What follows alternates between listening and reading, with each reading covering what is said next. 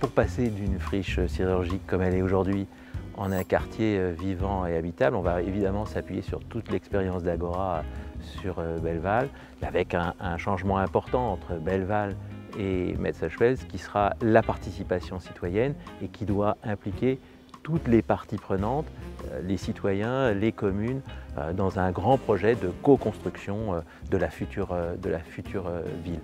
Cette friche industrielle, elle a une histoire, 140 ans d'histoire avec plusieurs générations qui ont travaillé, qui ont même souffert sur ce site. C'est quelque chose qu'on ne veut absolument pas rayer d'un trait de plume, qu'on veut mettre en lumière pour en conserver la trace. Pour autant, on ne va pas en faire une ville musée. Tout l'enjeu de ce projet, ça va être de pouvoir conserver à la fois les éléments patrimoniaux, les remettre en lumière, leur donner de nouvelles fonctions dans le cadre de la ville nouvelle, tout en se souvenant de ce qui s'est passé ici et de comment ça a fonctionné.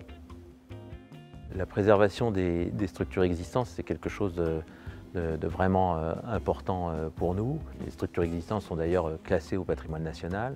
Donc on va avoir tout un exercice qui consiste à regarder ce que l'on peut en faire, mais aussi comment on va les faire évoluer, quelles sont leurs nouvelles destinations.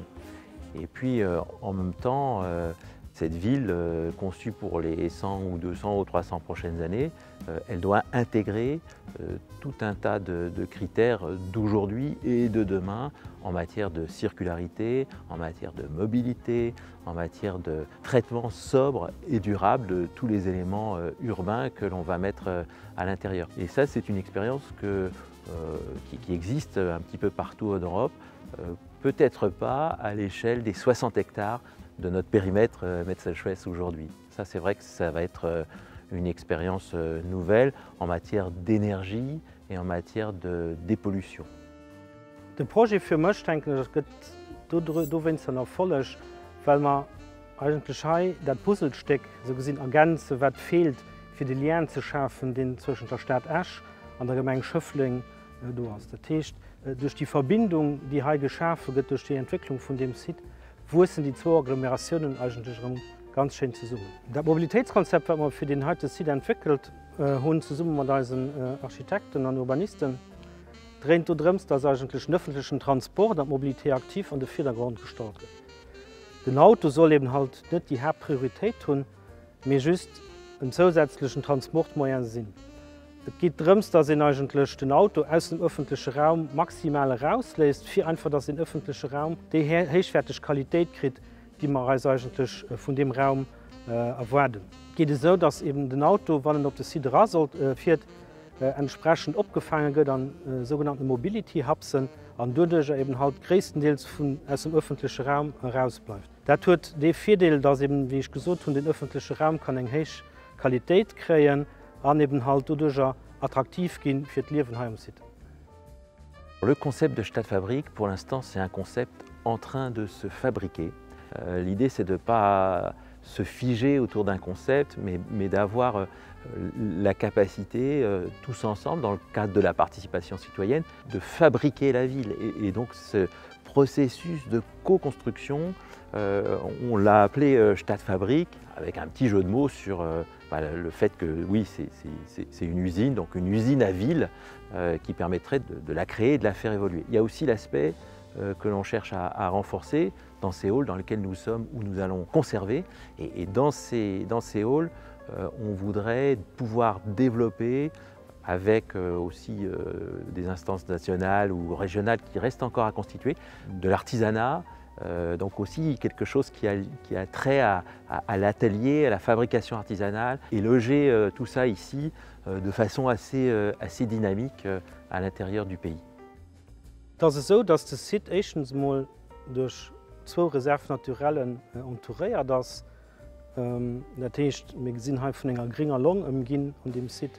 Und dafür ist es doch ganz wichtig für dieses Site, dass wir die öffentliche Raum, die Grünflächen an die Richtung entwickeln, dass wir ganz viel Natur an dem Projekt kreieren, dass wir ganz viel Grüns an dem Projekt kreieren, für einfach auch darum die Qualität von dem Projekt dadurch zu ergänzen oder auch zu erweitern. Das ist so, dass wir auf der einen Seite eine Holzig tun, die wir renaturieren, die auch dorem zusätzliche Lebensraum für allmählich Sorte von Tieren und von Pflanzen wird gehen. Aber auf der anderen Seite, wir versuchen, die Gedanken, die geringen Aspekte, die gering zu fassen, an Plätzen, aber auch auf die allgemein an den Site ranzubringen, sodass sie eigentlich da auch nicht nur einen attraktiven öffentlichen Raum schafft, sondern auch einen ganz positiven Beitrag zu den mikroklimatischen Bedingungen von seinem Site feiern.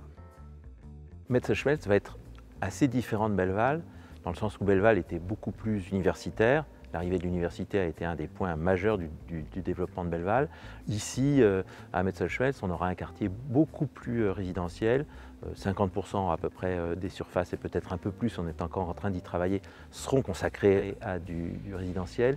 Et parmi celui-là, pour répondre aux demandes nationales, 30% de logements abordables, dont AGORA d'ailleurs sera le constructeur sur ce site. Pour obtenir un site diversifié avec plusieurs générations, plusieurs typologies d'habitants, qui va vraiment s'inscrire de façon très urbaine entre Esch et Chifflange.